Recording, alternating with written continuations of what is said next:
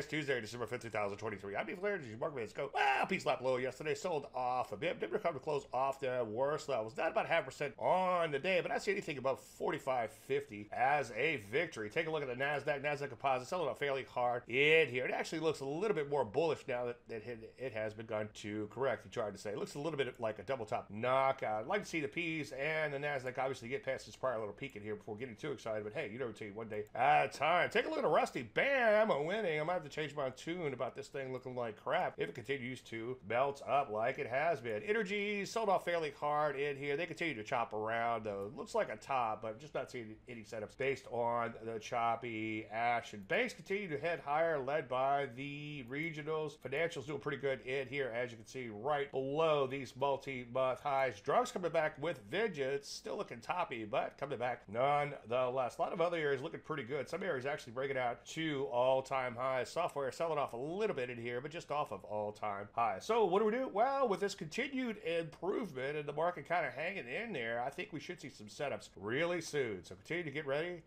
Any questions, as usual, David at Landry.com.